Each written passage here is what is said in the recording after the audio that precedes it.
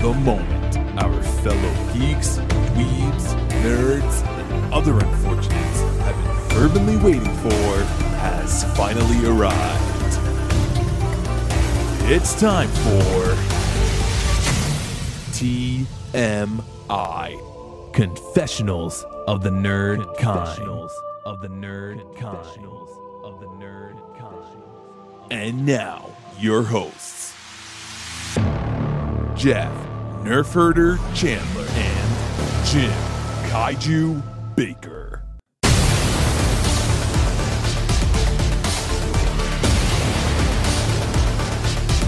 And now, let's get on with the show. Here is TMI. Dun dun dun dun. Dun dun dun dun. What was Dun that? dun dun dun. Did somebody leave their washing machine on? What's That sounds like an unbalanced load to me, it? Sure does. which is pretty much Pretty every much what episode, our feature every- film is. That's. There you I go. think that's a very nice way to sum that up. Look at you right off the bat. For anybody who listened to us last week, we did survive the zombie apocalypse. We did. You know how we did it? We threw Kurt to the zombies and we took off. What I say, all I have to do is outrun you, baby. Yeah. So, And yeah, as we unfortunately- said, we had complete faith in the authorities. They've wrapped up this in a nice, pretty little bow, and we're back to normal this week. yes, until something else happens. Until the next apocalypse. Until yeah. that mad cow steps in. So yeah, what are we talking about this week? Your Terminator. That's what we're talking about. We're talking about Terminator Dark Fate. Dark Fate. Yes, they've been promoting the heck out of this. For how long have you been seeing trailers for this? Yeah, because I think it was Comic-Con last year that they announced that this was all going down and that Cameron was coming back, Hamilton was coming back, Schwarzenegger was coming back. He's 72 years old, dude. 72. She's 63.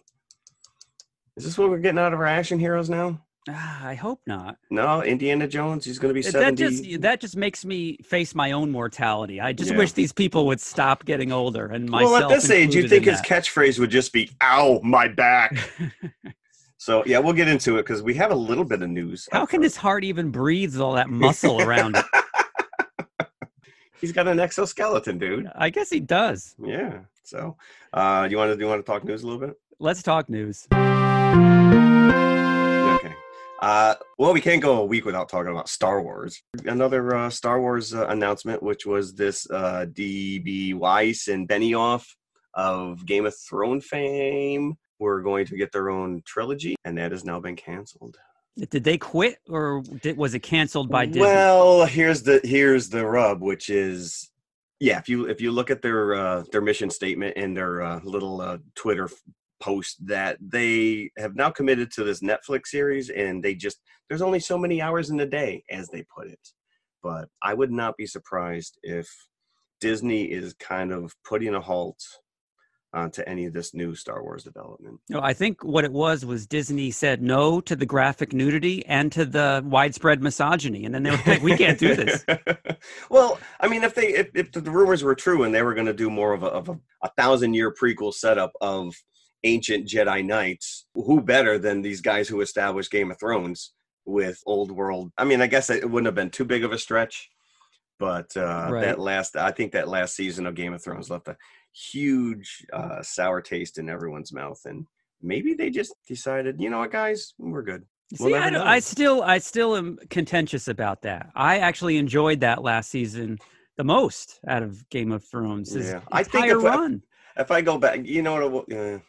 I don't know. We could have a whole episode devoted. Yeah, to go that. back and listen to the Game of Thrones episode 60. Episode 60. Oh, nice. Look at you pulling that right out of your buttocks.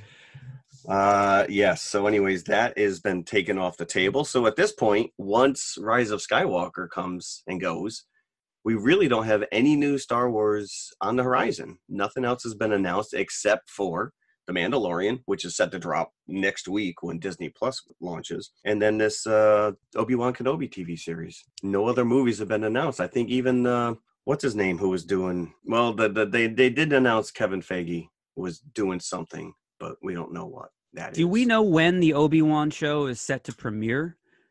It's probably, I know. I mean, are they done filming it? Is it all set to go? No, I don't and think so. just- No, I think they just announced the director. Oh, so it's that early But on. it has. Okay. Well, I mean, I guess they knew it was going to happen long before the announcement. Yeah, because I just read something with Ewan McGregor saying that he's been biting his lip forever about this. Yeah, he's been losing sleep over it. Doctor sleep. Yes. Anyways, Peyton Reed has been set, all lined up to continue directing Ant-Man 3.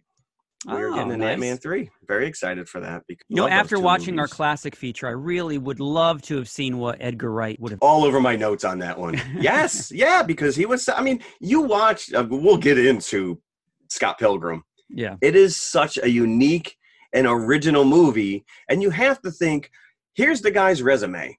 This is what we're getting. This is what you're buying into, right? This is why we want this guy, because he's thinking outside the box and he's doing something that you've never seen before. Put him on this movie. And then all of a sudden, somewhere along the line. Oh, that's not what we want. Yeah.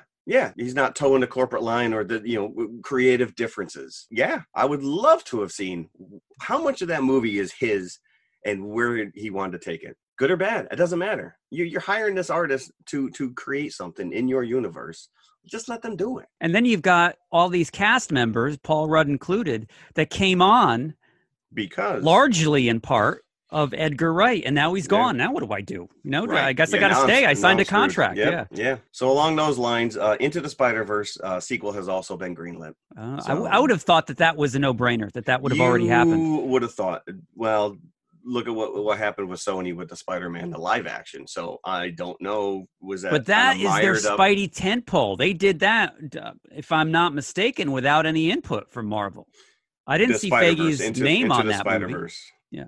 I'd have to go back and rewatch it to see, but I'm wondering if it just kind of got mired up in that controversy and they just kind of sat on it until everything was resolved. I'm actually very excited. That movie was, again, phenomenal. That is evidence that Sony, in some instances, has their act together. Yeah. The only other, so we'll talk a little bit about trailers leading into Terminator. Did you see anything about this Sam Mendes movie, 1917? No. So I've seen two things now. It's this World War I kind of action sequence. Two lead characters. One of them is, I can't think of it, Tormund from Game of Thrones. And they're sent on this mission to go announce an ambush that could potentially get 1,600 guys killed. So they're on a mission to go and deliver this message. What I didn't realize is that he is doing this in one continuous shot. We've talked about this before, where I'm like, if you watch the first 5 minutes of this movie, it's all one continuous, the camera's following the characters through the tunnel, coming out on the other side. There's no cuts. There was a little behind the scenes featurette that I saw before Terminator Dark Fate. You've literally got a guy with a handheld camera. Now it's got wires and everything else on it. He's running through the trenches, following the main characters. And then all of a sudden he'd release it. And the wires, almost like when you're watching NFL football and you've got the camera that zooms over the field. And so now you got an aerial view of the characters still in motion, and it'll circle around or whatever, and then come back down into another camera operator's hand, and they just continue to follow these characters. The guy next to me in the theater, because when I started seeing this, they're like, yeah, we're shooting this in one continuous take. And I said, get the out of here. And the guy next to me literally turned around and looked like I was talking to the screen, because that is unbelievable. And so you can't just for 2 hours map out. You can't have, you know what I'm saying? There has to be cuts. There has to be cuts. Otherwise, they would have filmed it in 2 hours. Done. Correct. Movie's right, done. Right. Yeah. But after I did some research, and they rehearsed this for months and months. And yes, there will be cuts. To the audience, it'll seem absolutely seamless. And there are scenes where they are following these characters for 15, 20 minutes without a single cut. And it's all being employed with this handheld camera devices. And like I said, it's a mix of these pulleys. I want to go see this movie just for this effect. And he says, I don't want you to sit in the theater and be like, it's like Gemini Man. You laud it because of the technical aspects. Says, they have to say that. But, Sam Mendes is sitting in the back saying, yeah, look what I did. He's looking at... Well, in this interview... He's like De Niro in Cape Fear in the movie theater. He's nudging the guy next to him. Hey, look at that. Yeah. Yeah. That's impressive, huh? But he did say that there was times when they were planning this out that he was like, this might not be a good idea, because the cinematographer was like, you're crazy, because you got to contend with weather. Everyone's got to hit their mark exactly when you need to. And he said that they practiced. They went to boot camp. They practiced for months and months. So whether or not we talk about this movie, I am going on my own time to watch this movie because I am so taken aback by this. I mean, like I said, I think Hitchcock's Rope was like one of the other movies, and Birdman. But this is like to a different level. This is where guys are like fighting in on the field of battle. You got explosions going off. I got to see it. Was blown away to find out that this is how he's shooting this thing. So. Yeah, it's not that big of an accomplishment, because if you think about it, when we record an episode and it's an hour and 1 minute, it plays out in an hour and 1 minute. We match it down to the line. So yeah, we do it every week. We do this every week. Mendez. So there. I guess we can just cut that news article out, though. We don't need to talk about it. We don't need to talk about it. That's it. News out. News out. We got to get into this other movie. Okay, so did we need another Terminator movie? Were either of us excited to see this movie? No, I actually went on record last week as saying that I'm very underwhelmed by this going in, and I said that we were going to see nothing new. We were just going to get the same old, same old. Now, unless Cameron was back on 100%. I don't care if he's got a story credit or a producer credit or whatever. You always have those sequels throughout history that don't have the full commitment from the original filmmaker, and they suffer, and they're seen as lesser stepchildren because of that. I'm thinking Jurassic Park 3 is the first one that comes to mind. Okay, Spielberg was a little involved, but he wasn't the director. He gave it to some guy that you've never heard of. And in this case, that's not true, because we all know who Tim Miller is. Well, most of us do. But still, Cameron just had that kind of background producer story by. So it wasn't really a Cameron movie in the sense that Terminator and T2 was. No, but it was nice to see his name attached to this franchise for the first time since the first two movies. Along with Hamilton. Yeah, it would have been nicer if you saw that directed by credit at the end. It would be. Yeah. And it probably would be a different movie, because it would have been. Yeah, just like The Force Awakens, they simply just rehashed the exact same story that we saw in Terminator. Yeah, what can you do with a Terminator? Well, that's what I'm saying. That's why I said going into this movie, because we brought it up. Genesis, you say Salvation, Rise of the Machines. So they've mined this ad nauseum. This movie, just like Halloween, we're going to pretend those other movies didn't exist, and this is going to be a direct sequel to Terminator 2, which we can all agree is one of Cameron's strongest movies and probably one of the greatest sequels ever. Yeah. And in 10 years, they'll negate that this movie existed, and they'll reboot it again from Terminator 2. Once Cameron realizes, I'd like to direct another Terminator movie. Yeah, well, by then, I think that Schwarzenegger's going to be in the ground. But then again, listen, maybe we don't need him, because we saw with Gemini Man that we could just create our own. Yeah, and we saw a young Schwarzenegger, a very expressive and convincing young Schwarzenegger in this movie. All right, let's get into this because. Okay. So yeah, like Jeff said, it takes off right from the end of T2, where Sarah Connor has averted the Skynet ending the world future. It opens with the credit with that video that they made when they captured her in the first movie, and she's confessing this vision of the future that she saw. I thought that was very powerful that they brought that back in, because you kind of forget about that. I mean, she was manic. People were turning to ash. They were blowing apart like paper. I mean, she's screaming. He's like, well, it's a mass hallucination. And she's like, you're an idiot. You're all going to die. And it was very powerful. To put this at the beginning of the movie, I'm in. I'm like, okay, we're back in this universe now. And like you said, yeah, now all of a sudden, there it is, Sarah Connor and Ed Furlong. Friggin' Ed Furlong as a 12-year-old kid on the beach, and the 97 version of Linda Hamilton. They're in Mexico somewhere. And I'm like, how, I shouldn't say how do they do this, because I know how they do it. Now we know how they do it, yeah. Right, but it was, I'm like, that's friggin' cool. And then, like you said, all of a sudden Schwarzenegger shows up, and what does he do? They pull in Alien 3. They negate everything that happened in the first two movies by killing John Connor. Spoiler alert, they kill John Connor. And not just John Connor, as Jeff said, Eddie Furlong as John Connor. Yeah. The same kid that you grew to know and love or hate, depending on your view of yeah, Eddie Furlong. But just listen, I'm not going to hate on that kid. He was a punk. He played a punk. Well, why kill him if they've averted the Skynet future? Thank you very much. So who actually? Right. So what's the point? Oh, we'll get into this with our confessional. So if they successfully did away with Skynet at the end of T2, then who the hell sent the beach bum T-800 back to kill John Connor after 2 years after the fact? Now, there is a throwaway explanation a little later on. Well, I think it's maybe explained in her voiceover, if I'm not mistaken, while you're watching this scene play out, that they sent back several. T-800s during the time frame of T2. So he was trapped in the timeline and he was just waiting his time out. Or he was looking for them, and I didn't think it was that hard for a Terminator to find Sarah Connor. Right. So, like, this Terminator has been bumbling around for years trying to find Sarah Connor until he finally figures out that she's on the beach. He was the inept. Yeah. But I guess, okay. I must have missed that little explanation. So it's a moot point. By the time this Terminator catches up with them and kills John Connor, they've already averted the future.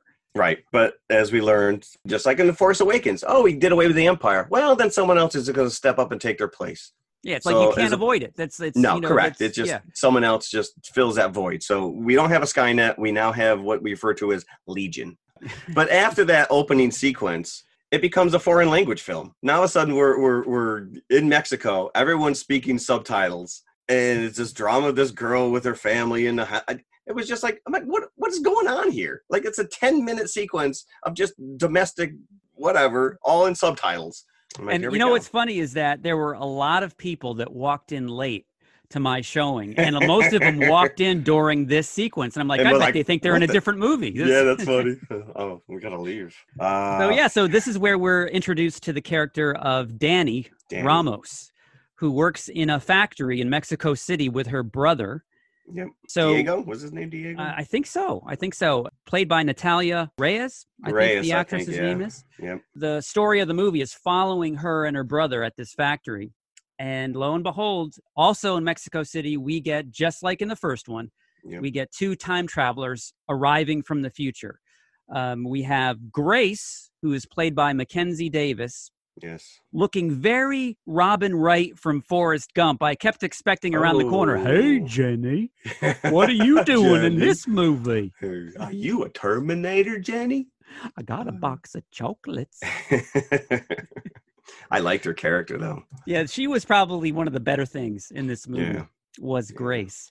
And then we get another bad Terminator, this time called the Rev 9. Rev 9, yeah. Who can, he doesn't come driving the Mach 5, but he might as well have been. Now he is played by the same guy, and I don't have his name written down. I know. I could only on IMDb he gets no credit. But he's Ghost Rider from S.H.I.E.L.D. This is the same guy. Get out of here! Yeah. His last name is Luna, I believe. And I feel bad that we're now talking about this movie, not giving him credit. I'm looking in my notes. I don't have his name written down. But yeah, he is Ghost Rider from S.H.I.E.L.D.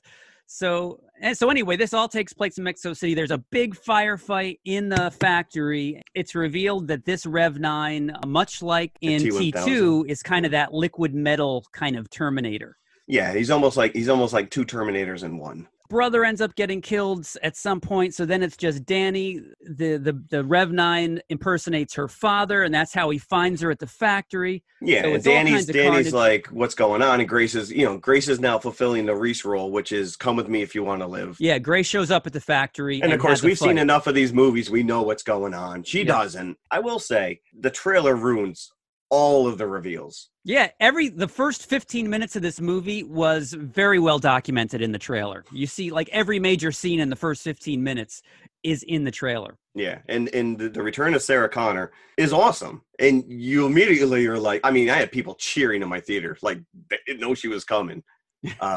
She's in this? What? Yeah, it's fun to see her back, although that 22 years was pretty rough on her. She looks better in the movie than she does in real life. I'm sorry, Linda. You know what? I agree with you on that. But so again, go back to Halloween where they bring back Jamie Lee Curtis, and she aged as well. But you have to, I mean, like I said, she's 63 years old. Yeah, they're old. I know, and that's so up to this point. We kind of sound like we're poo-pooing it, but I did have a hell of a fun time with this. Yeah, all those Mexico City scenes are just off the charts action masterpieces. There's some great car chases. This is pretty much, I'm surprised we haven't seen a tweet from President Trump saying, "Look at this. I need a wall. Come on." Look at these Terminators coming over the border. Yeah, because they did sneak in back into the U.S. pretty easily. They did, yeah. It gets a little derivative of T2 with this Rev 9 and his liquid metal skin. Like, once again, like I said, they're fun. They're nice sequences, but it's nothing new. It's nothing we haven't seen before. As a matter of fact, there's a couple like moments where he's jumping around that are just so on CG character, Venom jumping from building to building kind of thing. And it's like, just stay on the ground. Stay on the ground and have your fisticuffs. Grace, like I said, Grace is a really fun character. She's cool to look at because what you start to realize is that she's got these scars all over her body because she has been enhanced. She is human, but she has enhancements. So she's on the level of this Rev 9. She's able to hold her own. Let's put it that way. Yeah, and that's the only explanation you get of Grace. Like how they enhanced her or what parts of her are enhanced, you don't really know. Right. You just see some cuts to her skin, and you she's see like the metal Bionic pieces Woman. underneath. Yeah. Yeah. Or Mecha Godzilla. Oh, there you go. Yeah. Linda Hamilton steals this movie until Carl comes along. Once Schwarzenegger's back in this movie, he dominates. He is the funnest character because he's now playing it completely against type, which I thought was a genius move on their part. So anyways. Well, he's not really. He's still the same Terminator that he was in T2. Yeah, he just doesn't have Edward a purpose. Furlong. But the story behind him. So now he has a name, Carl. He has a family. He has a company in which he creates drapes. And there's a scene where he's explaining to Danny. And then the guy says to me, I want the white colored. You can't put you got to put polka dots on there. You're gonna ruin the whole room. I said no. No, right. And it just the delivery, and Grace is even like, so your wife doesn't know that you're a Terminator. Like she doesn't realize that you weigh 400 pounds. He's like, we do not have a physical relationship. And I'm like, he's celibate. I think what Arnold and the filmmakers have hit upon is what women really want. They want just they a want man a life who knows partner. How to change a diaper. They want a life partner that has no interest in sex and agrees with everything they say. Yeah, that's what they want. Grrr. One of the things, so Linda Hamilton comes in, saves the two of them, and of course they're immediately like, "Who are you?" And she's like, "Who the hell are you?" So let me get kind of Sarah Connor's backstory a little bit. You see a little bit more of Grace was in the army, right? She was a soldier. She was a soldier in the Resistance in the Legion timeline rather than the Skynet timeline. Right, correct. So she knows nothing about what Skynet is. She's never heard of Sarah Connor. She doesn't know what a Terminator is. They call them Rev 9s. It's kind of parsed out towards the beginning of this movie where Sarah Connor shows up in the beginning in Mexico City, takes on Grace and Danny because Grace is in all sorts of malfunctioning. She requires medicine to keep her going, and she shuts down. So that's what they're trying to find, a pharmacy to get Grace what she needs. And that's when Linda Hamilton's character, Sarah Connor, of course, reveals that the reason that she showed up there on the bridge is that every once in a while she gets a mysterious text giving her coordinates. Yep. Saying for John, and whenever she shows up to those coordinates, a Terminator comes out of the sky there. And she has to destroy them. Now, again, this was not really explained. I'm like, who are these Terminators coming out of the sky? Yeah, and who are they going to destroy? Why are they even there? Right. We didn't get the Terminator looking for Danny unless they are Terminators that were looking for Danny. And then how does Carl know that they're coming? Right, because they're now coming from an alternate timeline. Yeah. So they would not have the same Skynet signatures. So yeah, that was it's an excuse to get them back together. Is really what it comes down to. So of course from that point on it becomes a bit of a road movie because they're looking for the source of these texts, which ends up being Carl, the same Terminator that killed John Connor in the beginning, and he's getting older. They kind of went into this in Terminator 3, which doesn't exist anymore on this timeline. Right. An explanation for Arnold's appearance that the Terminators get older just as humans do. Right. The skin it's live skin. So, and they explain that because Arnold has carried out his orders of killing John Connor, he assimilates, and he's programmed to do this. He assimilates into society. So he takes a wife who already has a kid, He gets a job at a Home Depot, and that's where this whole discussion about drapes comes up. And apparently Arnold, one of his hobbies is interior decorating, so he put that in himself. Oh, I didn't realize that, because that is really, like I said, that scene where he's explaining the no, you can't do that. I don't know if he's named himself Carl or what, but this Terminator now has this idyllic existence with a wife and child. And the child is not his own. He found a woman who already had a child, and he created a new mission for himself, which was to protect these two. Yeah. And And it's comforting that Arnold's performance is as wooden as ever. Yeah. Rivaling Queen Amidala in episode 1, I would have to say. Yes. So wooden, it's almost as wooden as Jeff would be at an Adrienne Barbeau film festival. That's how wooden this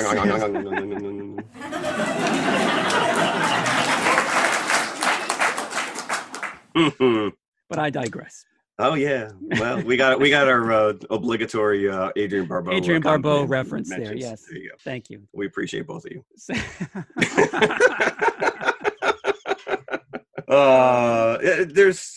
There's one action sequence that takes place on a C4 plane that's pretty cool. But again, it's not like we haven't seen this. The A-Team movie did the same thing where they dumped the tank out the back, and it's floating down and they're shooting people. The whole reason that they get this plane is because Sarah Connor has a contact at the airbase.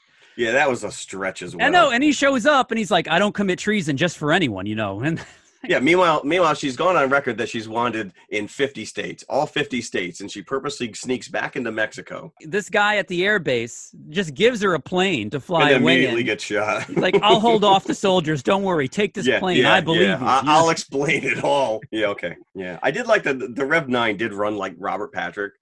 He did kind of have that T-1000 high arm swing, but it was too close to the Rev 9 was too close to him. It's like, you're on a different timeline. Correct, and they have the same technology in that future. Well, that's what I'm saying, which is they destroyed everything in T2. So theoretically, I mean, the Terminator did look a little different. He had no brain head, but yeah, it was the same. Yeah, that was the difference here. They kind of did a mashup of the original Terminator, and the Robert Patrick Terminator, and put them together. So like I said before, there's kind of two different. It's almost like the exoskeleton in the gelatinous mold. But it doesn't seem like that there's a necessity for that, because the gelatinous Terminator does not need the exoskeleton. It can exist autonomously.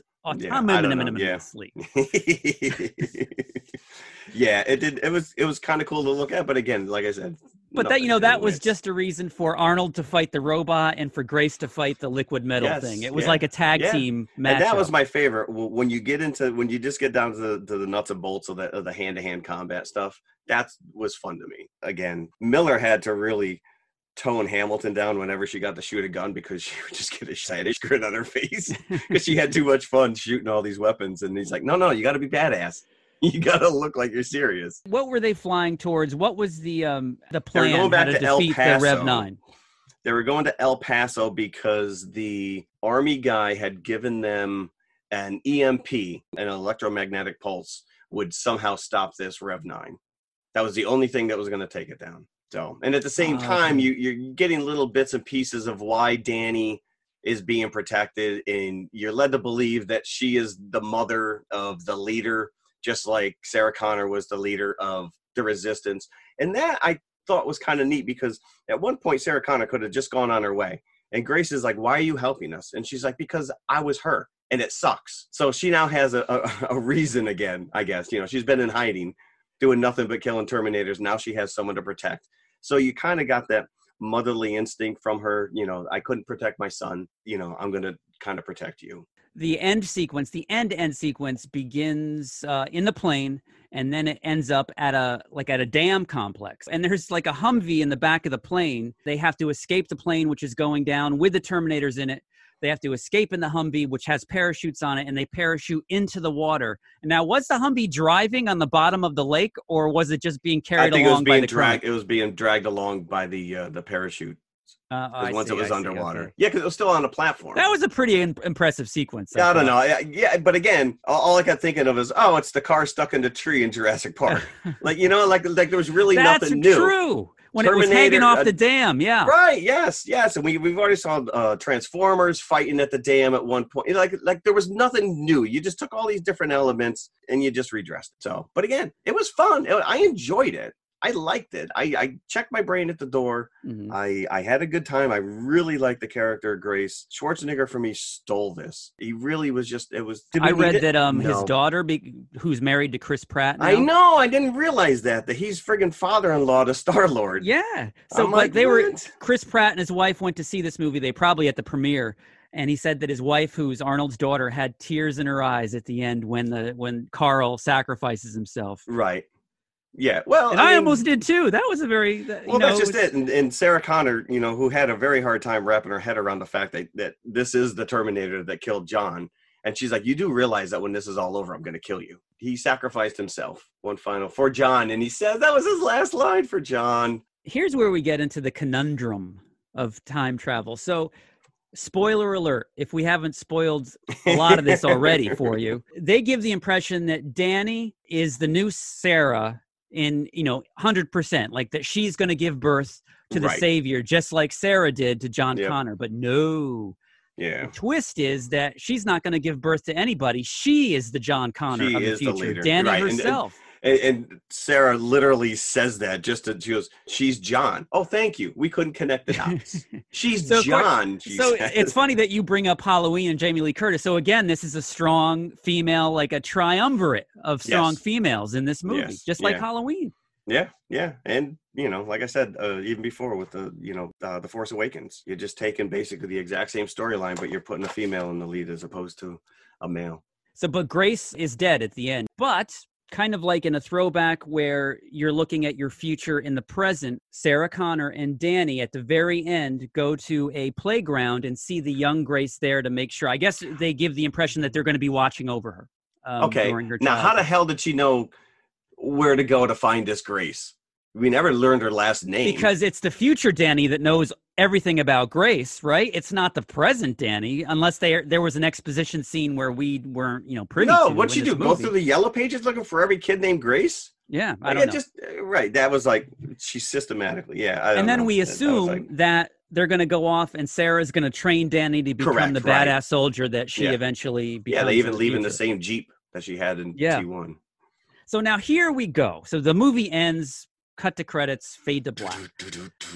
So this whole time travel thing, if you think about it too much, it just destroys your brain. Because so Skynet in the previous movies and Legion in this movie are sending back Terminators to avoid the future. How do they know they're successful, these people in the future? Because I would assume you create an alternate timeline when you do that, and your future doesn't change. Correct. If you're buying into the Back to the Future philosophy, which is, you can either go back, because in the first movie, Back to the Future, he did change his past or his future by going into the past, but then in subsequent movies, they created alternative timelines.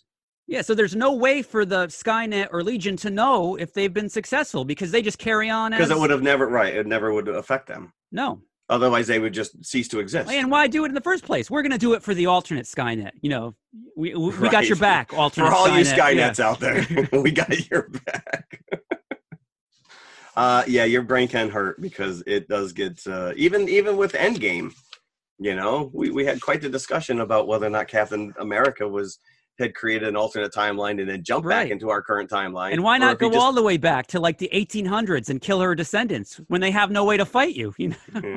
Why go back to where they can actually fight you when they have weapons? I don't know. Bonk them on the head. Again, you can't really think it's a serviceable, enjoyable action movie. Nothing more than that. I think it's having a really hard time making its money right now. Like, it underperformed. I think they were predicting 40 over the weekend, and what did it do? Friday only did 10. Yeah.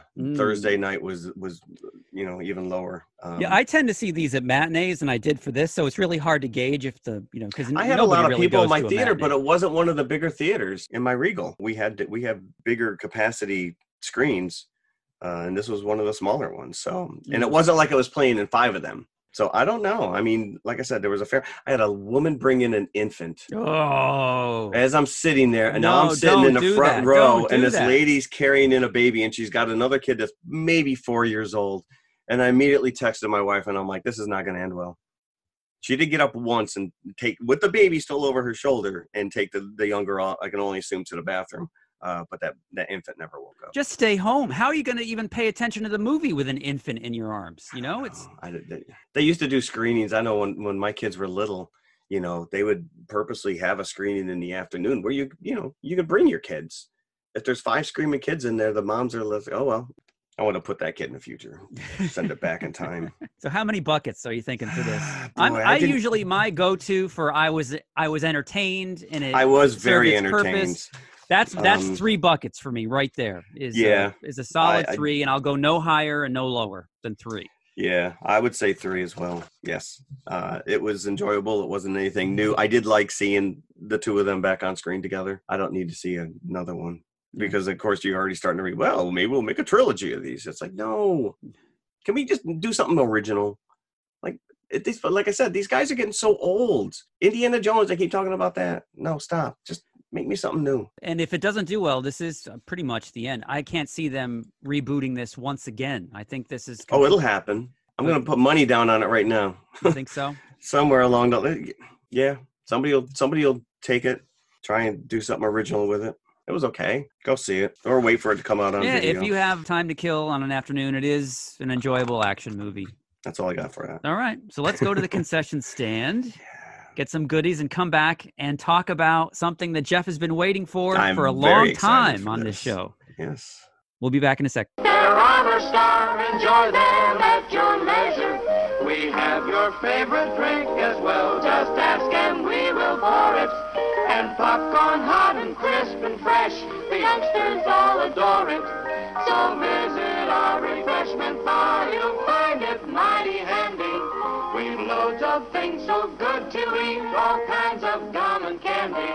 But don't forget your Armor Franks for taste and for nutrition. Come meet this finest hot dog made, enjoy this intermission. Okay, here we are back in our seats. Woo! And we are here to talk about Scott Pilgrim versus the world. Now, Jeff, this is based on a graphic novel series? Yeah, Brian Lee O'Malley. This is his comic, which I never read, by the way.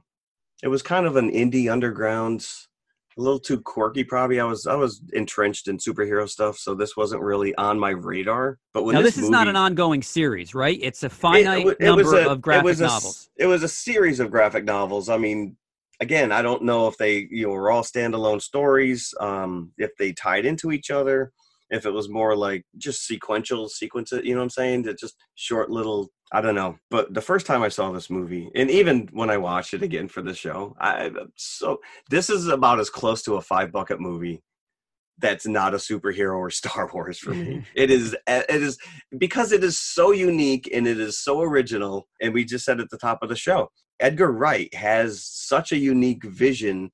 And a lot of this does carry through on the comic books, but we've seen, these adaptations where, you take the source material, but then you kind of like strip it of all of its uniqueness. And this just straight up embraces. I mean, it is unlike anything I've ever seen. It's super innovative. There's not a single scene in this movie that isn't enhanced by, the comic influences or like the musical cues or the gaming references, of which probably I only get a quarter of them. The young generation, I think, can glean much more from this than we can, but still, it's a very strange blend of reality and fantasy, but it never gives you the impression that what the fantasy parts are fantasy for these characters. It's reality. It is reality for them. Yeah. I mean, it just starts right out with that Universal, the 8-bit Universal logo. And I'm like, here we go. I don't remember that, but I'm just like, man, they just embraced it. They embraced it from the get-go. Yeah. Now, I don't know if I've ever seen this before, this viewing. Really? I always mix this up in my memory with that Nick and Nora's mixtape movie, which also stars Michael Cera, gotcha. which is nowhere near this. No. For some reason, I'm like, hey, this isn't that movie at all. This is no. So It was Thoughts? fun. It was a lot of fun to watch. It is a It fun kind of movie. almost, even though it has nothing to do with this plot-wise, it reminded me of Kick-Ass for some reason. It does have that kind of That I'm comic wearing my booky, nerddom, my nerddom on my sleeve.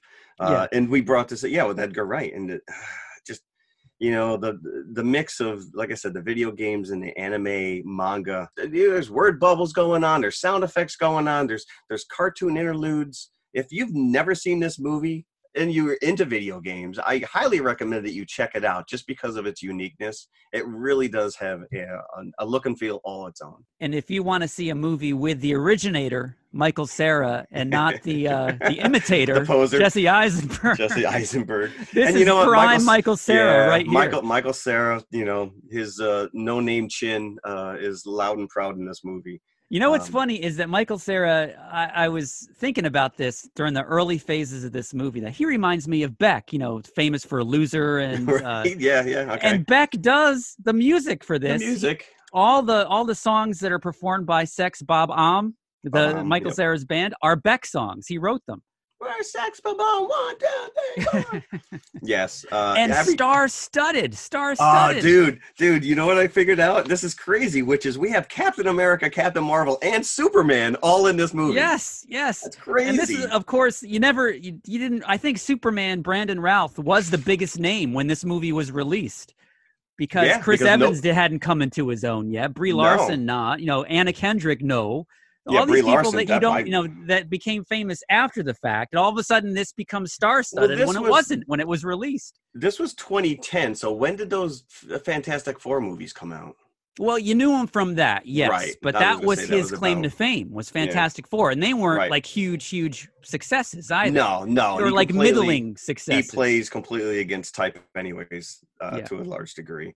So the reason we paired this up with Terminator, because it doesn't, on the surface, it doesn't look like there's any correlation whatsoever. But Tim Miller was creative director of Blur Studios at the time, and they did all the visual effects in this movie. So this is his pedigree is kind of all over this on the production end of it before he became a director. Our tenuous connection is thereby revealed. That's enough. It's enough to get me to watch it and to talk about it. So that's all. Sometimes you got to pull those threads. The plot of this is pretty simplistic. It is very simplistic. Yes, it's Scott Pilgrim, and he's the bass player in this little Toronto band called Sex Bob Am. Sex Bob Am? Is that how Yeah, you got to kind of Bob Am. Anybody that doesn't know it just says Sex Bomb, but that's not actually the name of the band. Yeah. So he's trying to rebound from a failed relationship with and the he's character a loser played to begin with. He's really a bit of a loser. Yeah, and he gets a lot more than Jesse Eisenberg. Also a little bit unbelievable here. Yes, correct. With the quality of woman that he's getting correct. here. So he goes out with Brie Larson, who dumps him, but now Brie Larson is a famous singer. So he's trying to rebound with a high schooler by the name of Knives Chow. Chow. Everybody browbeats him for this because it's like he's dating a child. He's 22 and I think she's 17. The dialogue in this is off the charts. There's so many throwaway lines that are just gold. Just little golden nuggets that it gets better with repeat viewings. They're making fun of him for dating this girl, and he's like, "Oh, we almost held hands, but she got too embarrassed." And right, yeah, exactly. If you're going all the way, have you had sex? Yeah. Knives Chow. Ellen Wong played her. I don't know if she went on to do anything else. But she is great. I loved Knives. She's great.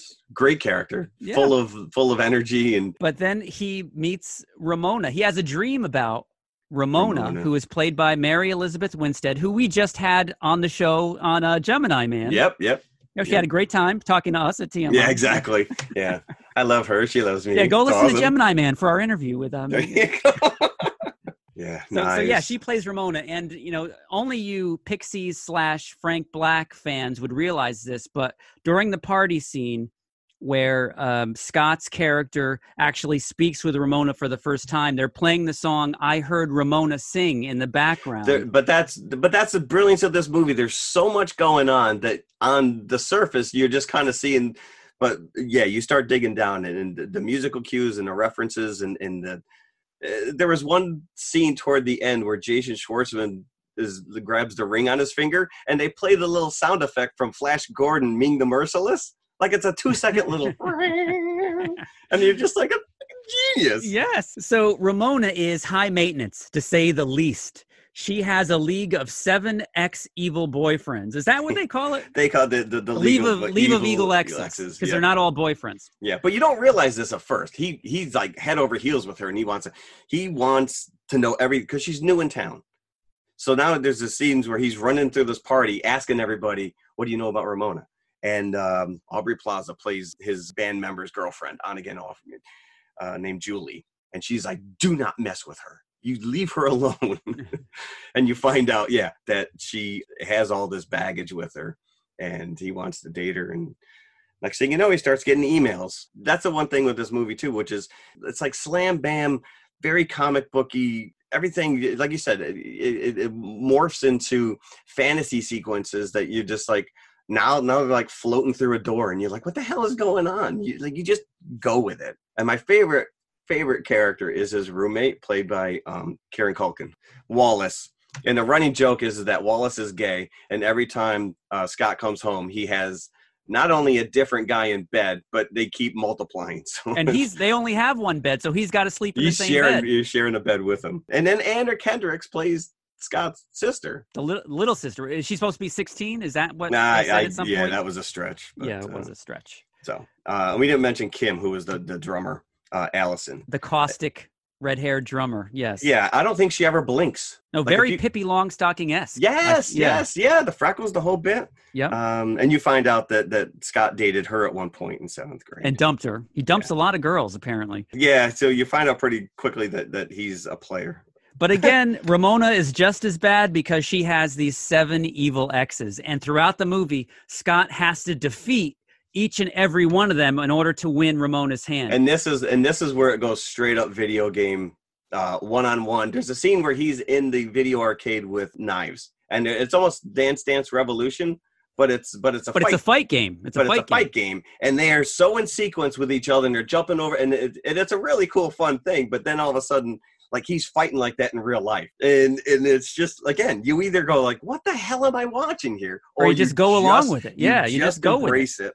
So, and the great thing is that every time he defeats one of these guys, they turn into coins. And each one gets more and more coins. Yeah, and then the first time, like, he defeats the first guy, and he's like, "Oh, sweet, coins." So the first guy is Matthew Patel, and he's Indian, right? And they're battling down, and all of a sudden he launches into like this Bollywood dance. He's like, "You dated this guy?" And she's like, 7th grade. But apparently, every time somebody dates her, they gotta fight the previous boyfriend? The league was set up. By Gideon. Gideon he was the one that wanted to get back with her. And I guess I don't know. He wanted to tire out Scott by making him go through the whole. I don't know what his. But we didn't meet him until later on. So and I just the band members are like, "You know what, Scott, you finish this up. We're going to be down at the cafe." And there's a lot of alliteration going on here with these evil exes: Gideon Graves, Lucas Lee. Yeah. Roxy Richter, it's very comic booky. There was a really fun scene where he gets Ramona to come over to the house, and he's going to have a date with her. So he's trying to get Wallace out of the house, and he's like, "I don't want you gaying up the place." but when he comes in the door, they're playing the Seinfeld thing, that little sound effect, and it plays like a sitcom for about a minute and a half. Because every time somebody there's a laugh track, and everybody applauds when he enters the apartment. It was great, just out of left field. Now, can we talk about Chris Evans' appearance here? Yes, because he Lucas Lee. There you go with your alliteration. Now, this is again one of Ramona's ex-boyfriends, and he happens to be a movie star, an action movie star. Just happens to be in town filming a movie. And there's no way that Scott can beat him one-on-one in a fight. So what he ends up doing is tricking him into doing a terminal skateboard. It was like a grinder down a railing. It was like this. It's like a mile-long railing down a flight of stairs. Because he's got all of his stunt members are all dressed and look exactly like him, and they were doing a beat down on Scott, and yet somehow Scott magically defeats all them. And he dares him to do this trick in front of everybody assembled. So I guess Lucas Lee has no choice but to do the trick. Right. Yeah. And of course, kills himself at the bottom of the railing. Explodes. Yep. And he gets 2,000 points for Lucas Lee. I love the fact that as he's screaming down the railing, that the speed was in kilometers because they're in Canada. It was just little stuff like that. Tickles me to no end. And I love there's one scene when Michael Cera or Scott Pilgrim has a SARS t-shirt on, which if you remember, SARS was that quote unquote deadly disease that was coming down from Canada to kill us all, but then disappeared after that one winter. Yeah, and that's another thing too, which is these little Easter eggs of these shirts that he wears. And even like Ramona's hair like changes colors 2 or 3 times throughout the movie. And my wife also pointed out the Canadian broadcasting symbol that really? that Scott wears on one of his t-shirts. Oh, okay, gotcha. So yeah, all these little things that are it's just another layer of these of the detail you either see it or you don't. You appreciate it at its level, but once you start digging down, like I said, even like the musical cues and some of the stuff that's playing in the background, like I didn't know that the song you pointed out before. And at one point he's having a conversation, and I think it was with Wallace, and he goes, "Did you say the L word?" He goes, "Lesbian?" He goes, "No, the other L word." He goes, "Lesbians." And then Knives, he needs to break up with Knives because he really wants to date. Well, at this point, he cheated on her. He's already been with Ramona. But he technically, as they point out, he also cheated on Ramona with Knives, even though technically depends on your definition of cheat. But because he was seeing both of them at the same time. But there's a scene where she comes knocking on the door at the apartment, and Wallace opens it, and she goes, "Is Scott here?" And he goes, "No." And you just see Scott dive through the window behind him. It's such a silly little thing. And then we get fight number 3 for about like the 1.0. He's walking home, and all of a sudden this girl attacks him, and he immediately punches her. She goes, "You punched me in the boob. I'll be back." And then disappears. And you're like, what the hell was that? Which one was Brandon Routh number 4? Yeah, it was fight 4. Yeah. Now, I loved his character. He was like, he had super vegan powers. This was my favorite fight scene. So each one of these people that he's fighting have different fight techniques. So like I said, the first one was like a Bollywood Indian kind of flair, whatever. Lucas Lee was a much more Street Fighter type of thing. And then you get Brandon Routh, who was very Superman-ish with his glowing eyes and eye vision, and he was punching him in the air and he'd fly up. This is the ex-boyfriend who apparently punched a hole in the moon. And every time you saw the moon in the background, it does have a hole in it. So little stuff like that. So also he is the current boyfriend of Scott's ex, Brie Larson, and he's the bass player in her band. Yeah, Envy Adams. And at one point they go to see the band and they get invited backstage. And meanwhile, so Knives now realizes that something's going on with Scott. And she dyes her hair to look more like Ramona. And this guy punches her. He punches her, and they go to pick her up. He goes, "You punched the highlights right out of her hair. You cocky cock. You'll pay for your crimes against humanity." But he does get his ass kicked, and then he realizes the only way he's going to win against this guy is to have a bass battle. A bass off, yes. Bass off. So then it's like, dun, dun, dun, dun, dun, dun, dun, dun. It's like the dialogue in this. If I pee my pants, can you just pretend I got wet? Yeah. Like this stupid little. Did you notice the 4.5 shirt that he wore at one point? That was, I think, what Franklin wore in the Fantastic Four. So yeah, they have this base, but he tricks him because he's a vegan. He's a straight up vegan. He doesn't touch any meat or whatever. And that's where he gets his power from. Yes, yeah. So he tricks him into drinking a latte that's got milk in it. And the vegan police immediately show up and strip him of his powers. "You once were a vegan. Now you will be gone."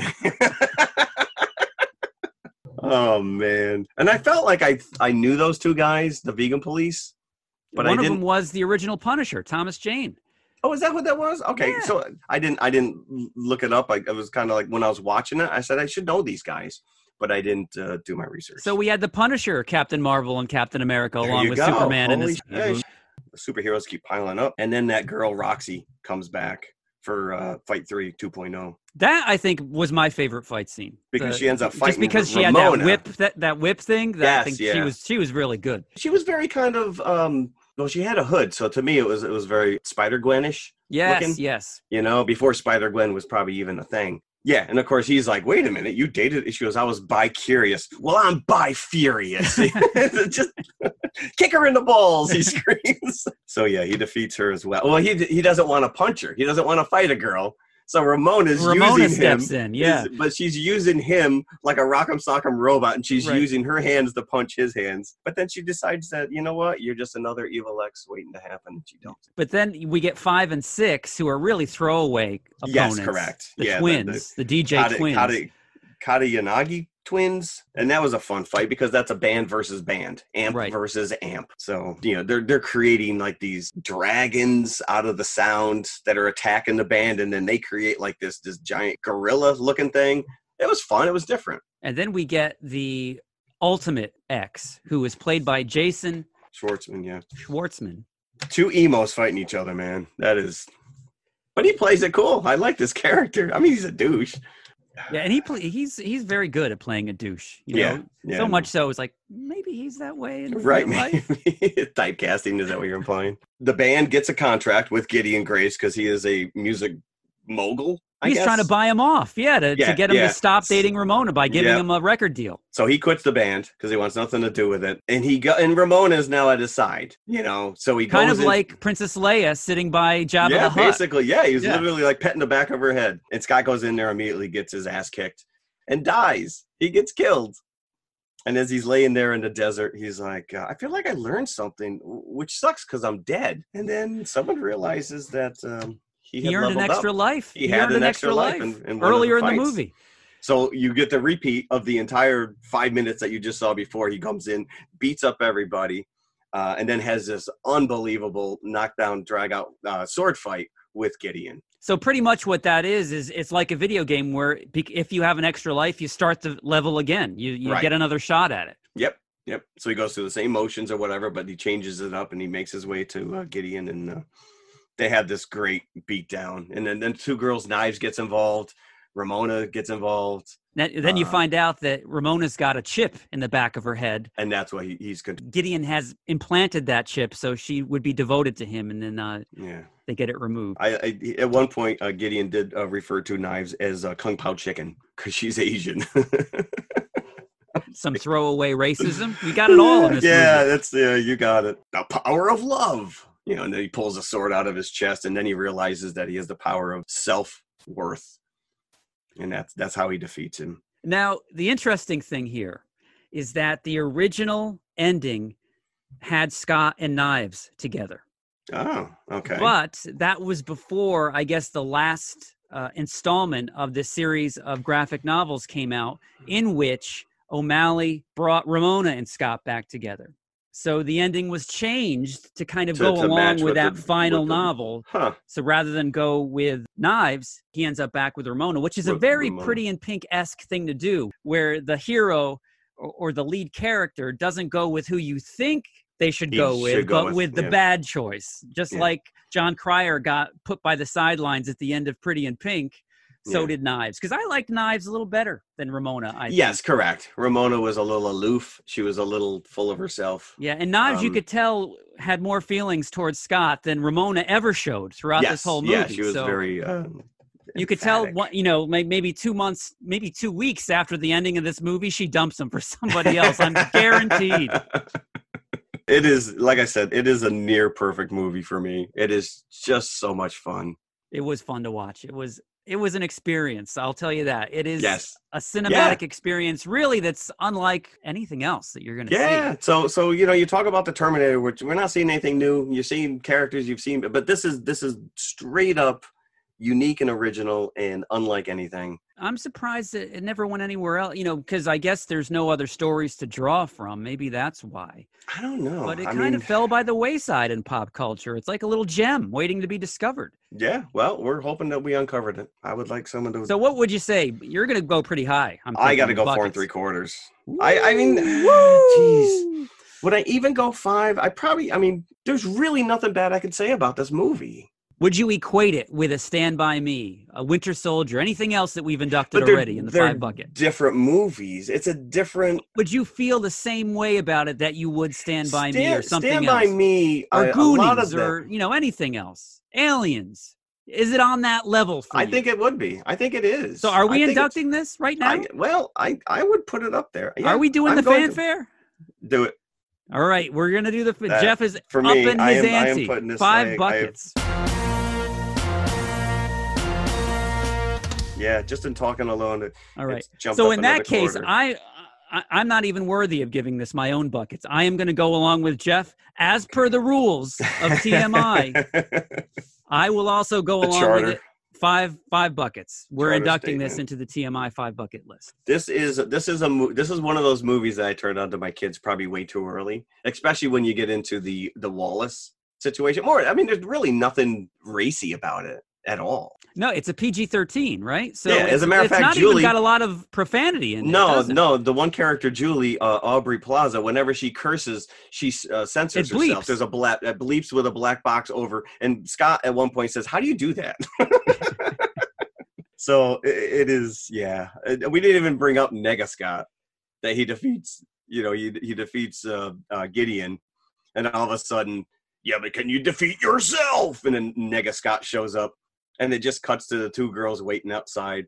And he walks out. Then they're, the two nerds are, all right, I'll see you next week. All right, he's a really nice guy. Yeah, we're going to have brunch next week. So even negative Scott is just Scott. It was fun. It was fun to watch. Yes, I'm glad. Share it with your friends, So kids. there you go. So, okay, so that brings us to our confessional. Confessionals. And we kind of already talked about this in our review of road, Terminator, but we wanted to bring up just time travel in movies in general. Can you do time travel in a movie with it making sense, with it standing up to discussion, to argument, to even thinking about it? Is it even worth it? Is it lazy writing to fix everything with a time travel subplot? I don't know if it's lazy writing. I think there's a lot of thought that goes into this. Avengers Endgame, to go back into those movies is genius. It is, but it doesn't. But does it hold up when you think about all these alternate realities and Cap living out his life in one, because we don't know and how showing it would really up in this play other out. reality?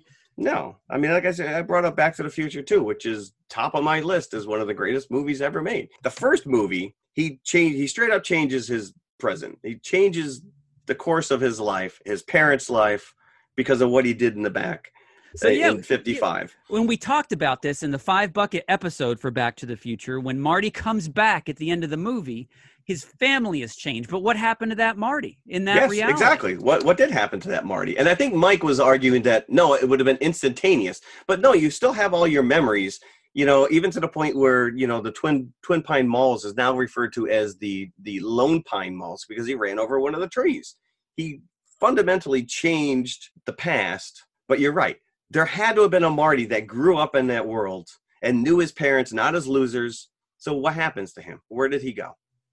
Does he, like Mike's argument is he disappears the minute that the other Marty comes into that reality. Right. And that they're just home without him and he shows up. And that's the Marty that they've always known. Yeah. But I don't buy it. I don't buy it either. No. And in the subsequent Back to the Futures, it's alternate timelines because Biff has gone back in time and he's created an alternate 1955. So the timelines skew from there. Terminator, the first Terminator, stands alone. They changed. Right. But even that Reese one, did. Let's pick up that argument again. How do they know that they're successful? How does Skynet know that they're successful in sending back But even Sarah brings up the fact that, did Reese know that he was, John's father? And if so, did it change, if he didn't come back in time, John wouldn't have been born. Right. And what's to stop Skynet from just sending Terminator after Terminator to different timelines if the one is not successful? Right. Yeah. So, yeah. Yeah. Looper. Do you ever see Looper? Yes. No, that's another one. But again, it's Bruce Willis, older Bruce Willis, who's a hitman for people in time jumps. I'm trying to remember the gist of this story. But basically, he was forced to kill himself. Like his future version was set back to kill him. That one falls apart because it's like, what? Wait. But if you kill yourself, then you cease to exist. And it's exactly what happens at the end of the movie. But what about the time machine? What about the H.G. Wells time machine? He doesn't really change anything. He's just in the time machine itself, watching history unfold. He doesn't really affect anything, right? He's not a guy who went back and accidentally stepped on a butterfly and destroyed the world. Right. Or you can look at Time After Time with I wanted to bring that one up. And Jack the Ripper. Yes. And all he succeeds in doing is taking Jack the Ripper out of his timeline. That's a movie we need to talk about because that was on HBO ad nauseum back in the right.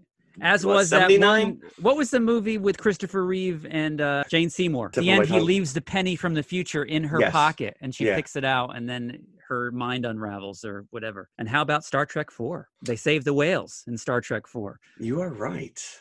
And that's actually a good one because probably my favorite Star Trek movie is Star Trek 4. Oh, absolutely.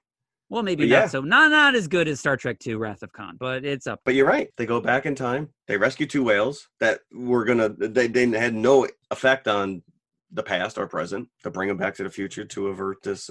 Like Time After Time, I think the best time travel movies are like those Fish Out of Water, where that great Yeah. scene when H.G. Wells goes into McDonald's and he just imitates the guy in front of him ordering, Yep. I like a Big Mac, some fries, even talking like him. I'm going to bring up, I brought this up once before, but I'm going to bring this up again. It's something I stumbled across on Netflix. It came out in 2009, and it's a British movie. It's called Frequently Asked Questions About Time Travel. It's like a British sitcom. It's just a bunch of guys in a pub who are confronted with this lady from, she claims to be the future, but they find that the bathroom door is a portal, and it's time travel like done wrong, because they, no matter what they do, they just continue to screw things up. And every time they come out of the bathroom, it's another, Armageddon, or it's a zombie apocalypse. It's brilliant. It's so well. It's like Shaun of the Dead, but with time travel. It's just got that weird British sensibility about it. Highly recommended, just as a time travel movie. To answer the question, which is no, time travel is it's a trope. Yeah, it never makes sense. It never holds up. You can't question it too much. Hot tub time machine. How about That's the way one? to do it. You can't take it seriously. No, right, correct. The only thing they were missing in that Bill was and the Ted. kid. Bill and Ted. Bill right? and Ted's Excellent Adventure. Probably one of the better time travel movies. That's a good one right there. Yeah. That's a brilliant. And they're making a new one now. I know. Do we need it? Do we need it? No. Did we need this? Did No. we need Terminator? All right. So should we talk about next week? We should. We are going to cover Dr. Sleep. Jeff is entering into that uncomfortable territory again. This looks really good, though. This looks good. I've seen the trailer a couple of times now. I have seen The Shining. My sister actually worked in SD State Park, where that hotel is. Really? Where they filmed it, yes. When she came out of high school, and she was working out there in Colorado for a year or so. So I'm wondering, and I'm going to have to look this up to see if the filmmakers are really going off the movie or if they're going off the novel, because there are key differences between the movie and the novel. I read something which was the fact that they brought up people are more familiar with the movie than they are with the book.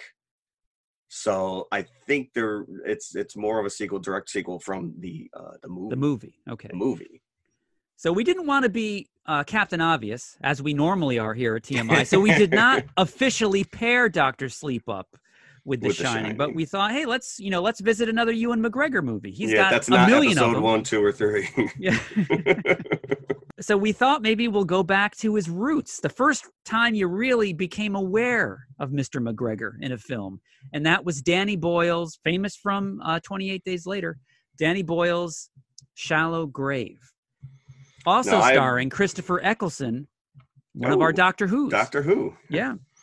Now, I'm not familiar with this movie. I had to look it up because I did not, when you brought it up, I never even heard of this. Ewan McGregor definitely leaves an impression. You know this guy is going places when you see this movie. Oh, Danny Boyle. So thanks everybody for listening. Yes, we have some pretty big news, personal news that we can't really divulge quite yet. Keep listening, kids, because we are going places. We're going places. More places for you to listen to us. Yes. Woo! This is big. This is very exciting. But so hopefully next week we'll be able to reveal what this I would is. like to think that we could, as long as we sign all the contracts and Oh, and let me also point out that anybody listening in the Dutchess County, Ulster County area, we now have a full-blown movie-size ad at the New Paltz Cinemas in New Paltz. So if you are local to this Ulster County area, please go to the movies in New Paltz Cinema. Go 20 minutes early and check us out. We're running before the movie starts. And so we're on the big screen, baby. We're on the big screen. So let's follow that up, which is if you are in the theater and you see our ad, take a picture, share it on our Facebook or Instagram page, #MovieNerd, and maybe we'll give you a prize. I always have to figure out what it is. Let's see if anybody responds to that. Yeah, let's see. That's pretty local advertising, but you know what? We're trying. We're trying to get out there. Yeah. Or if, even drop us a line, our email, tmipodcast2018@gmail.com if you've seen it, or you want to make a request, or if you want to just voice anything else. So yeah. tmipodcast2018@gmail.com. Cool. Thank you very much for listening. And thank you, Jim, as always. Thank you, Jeff. All right. We're out.